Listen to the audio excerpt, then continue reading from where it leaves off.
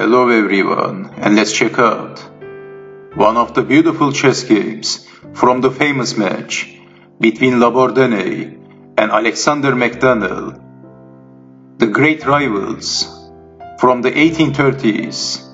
In 1834, they played a very famous match in London, and this match was one of the most famous matches for more than a century.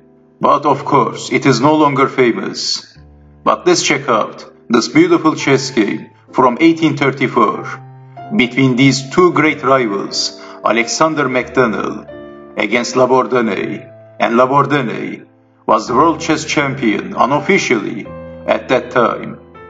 And Alexander McDonnell was the most formidable opponent for Bourdonnais. Even Paul Morphy admired Bourdonnais, and he studied his chess games. And Paul Morphy also annotated this famous match. He also annotated this game too.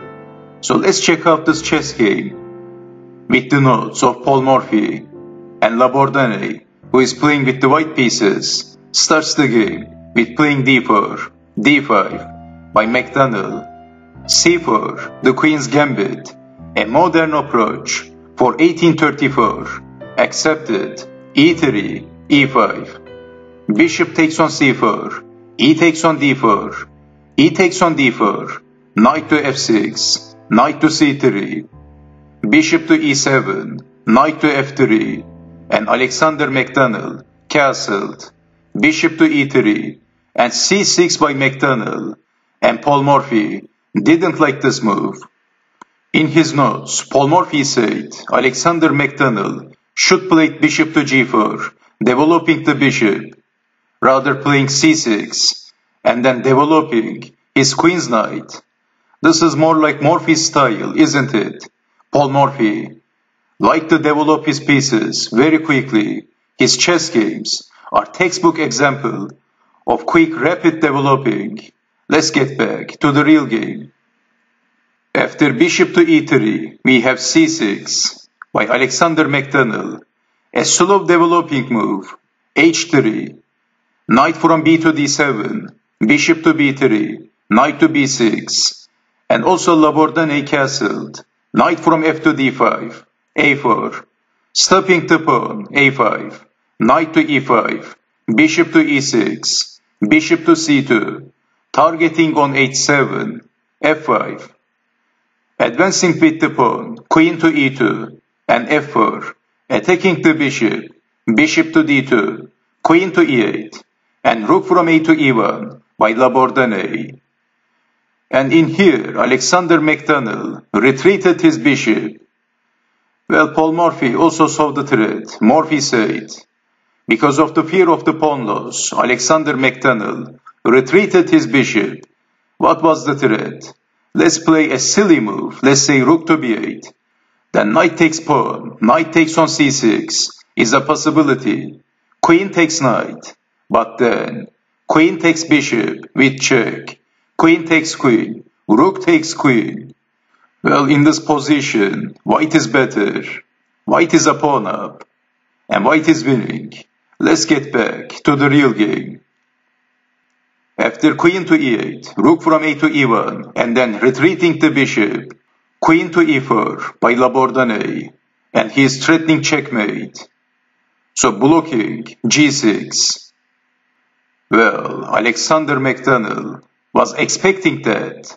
Actually, he was hoping that Bourdonnais would capture the pawn, and then he will attack his queen.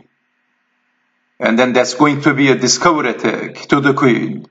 And Bourdonnais was a crafty player, and he captured the pawn. And he knew what to do. This was not a blunder.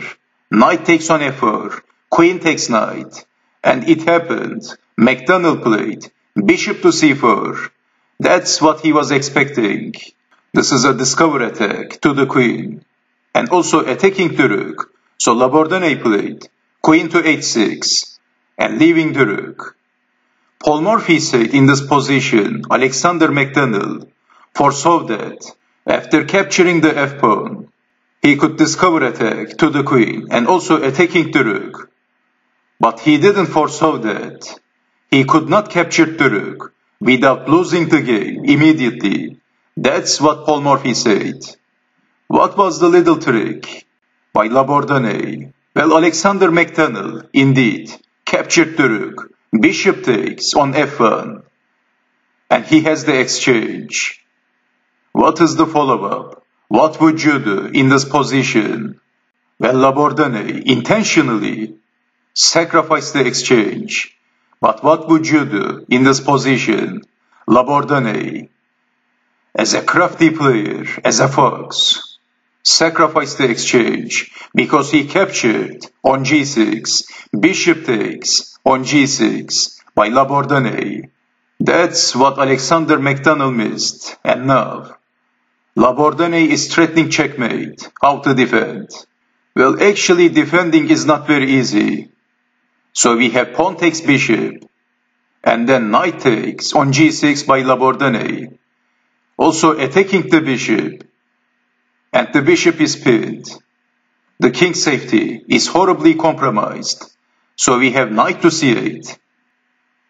And in this position, for the records, Paul Morphy said bishop to f6 would prolong the game, but then losing the queen.